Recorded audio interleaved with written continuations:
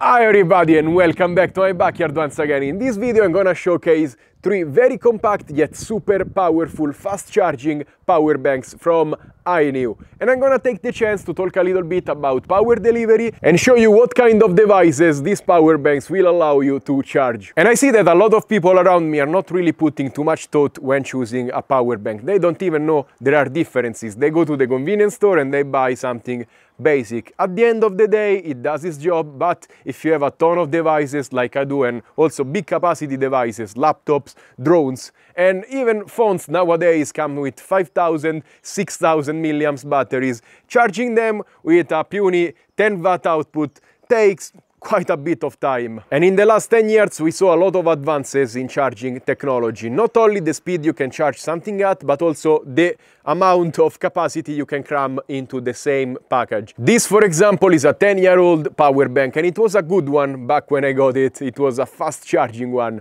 because regular ones were like 5 watts of charging, so if something takes an hour, this thing has 10 watts of charging, so it takes half an hour to charge something. And in the beginning, USB fast charging was mostly for smartphones, and every company had their own proprietary protocol. You had Qualcomm Quick Charge, SuperVOOC, Samsung Fast Charge, and everyone was battling with the other, and they weren't really intercompatible. But after a few years of proprietary technology, one standard unified them all: the USB-C type connector and also the power delivery charging protocol. And the beauty about the open source power delivery protocol is that USB-C cables have a chip inside and they can talk to the devices you connect them to. So you connect it to the charger, you connect it to the device getting charged, and they can understand what's connected and they can negotiate the maximum amount of power this thing can charge at. And this protocol allows for sending a lot more power to compatible devices, up to 48 volts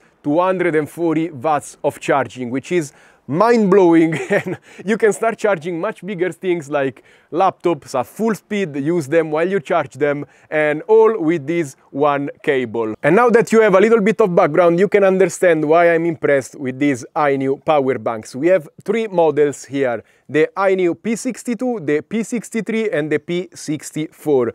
And all of these come in two variants. The bigger one is a little bit cheaper and the smaller one is a little bit more expensive. Here I have the smaller version. They have the same specs, same capacity, but they are crazy tiny for the power they hold. The P62 is 20,000 milliamps and can charge up to 65 watts of power in this super tiny box. The P63 is slightly thicker, but it has 25,000 milliamps and it has 100 watts power output. The P64 is a little bit flatter but taller. It has the same 25,000 milliamps of capacity, but it can output up to 140 watts of power. They all come in cardboard boxes and are provided with a very nice pouch for carrying, and also with a compatible USB-C power delivery cable.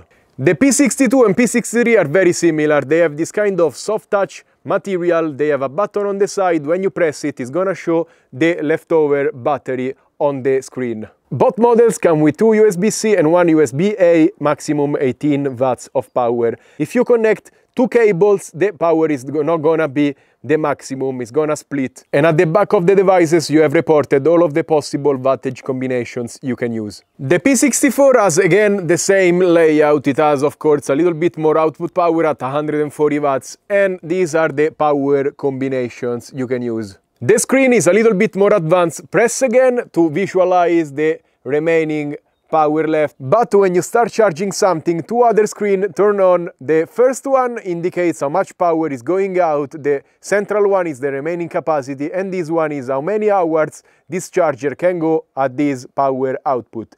If you press the button for 2 seconds, it goes back to easy mode, so you don't have all of those specs showing up. All of these power banks are good for travel. They can be brought on planes. They are below the 100 watt-hour limits most air companies have.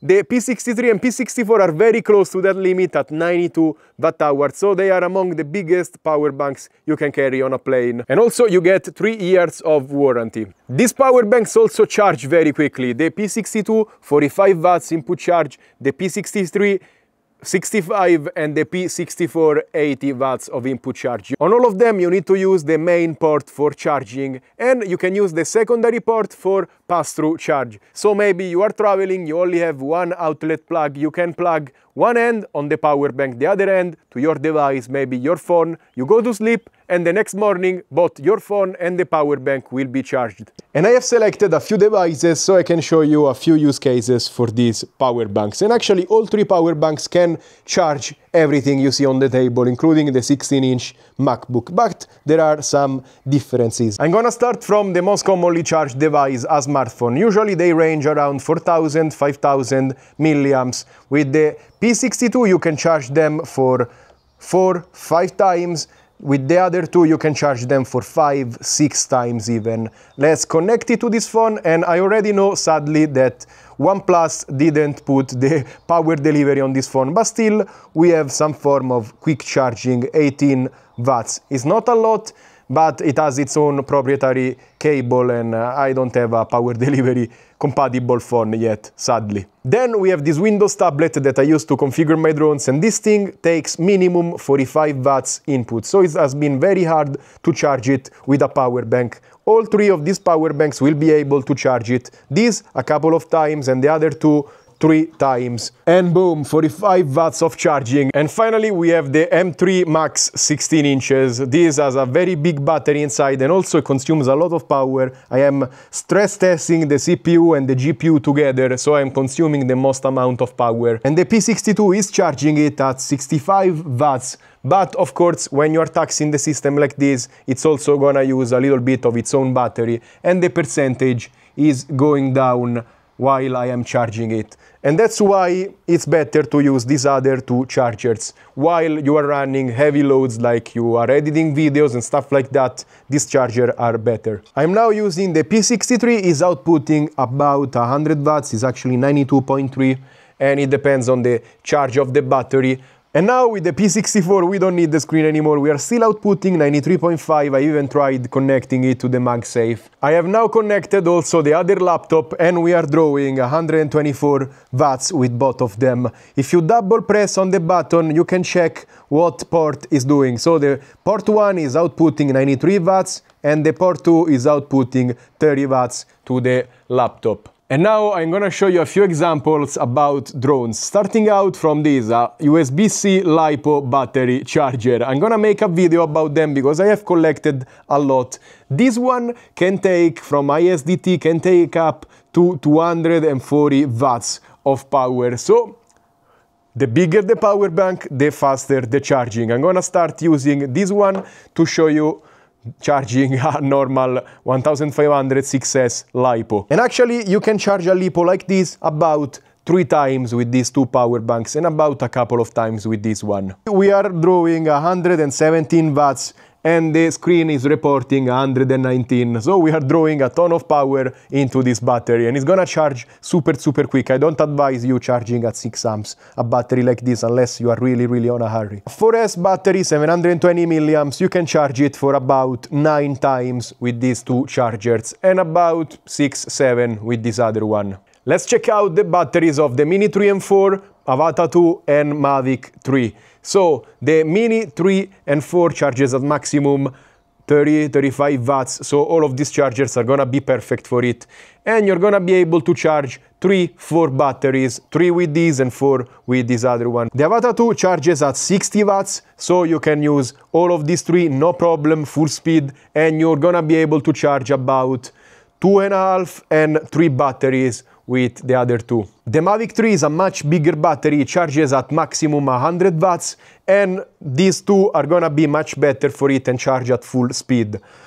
You can charge one battery with one of these and 1.3, 1.4 batteries with the other 2, because this battery is 70 watt hours. And that's all for today. As always, remember to like, subscribe and comment on this video. Let me know what you think about these power banks and also what's your favorite. I feel like my favorite is gonna be the P63 because it still has basically the same capacity as the big one, still very fast charging at 100 watts, but look how freaking compact it is. You pop it in a backpack and you have energy for all day. And if you want to buy something, click on the links in the description below. Many times you find discounts, and also clicking on them you help my channel a lot. Stay safe and happy charging!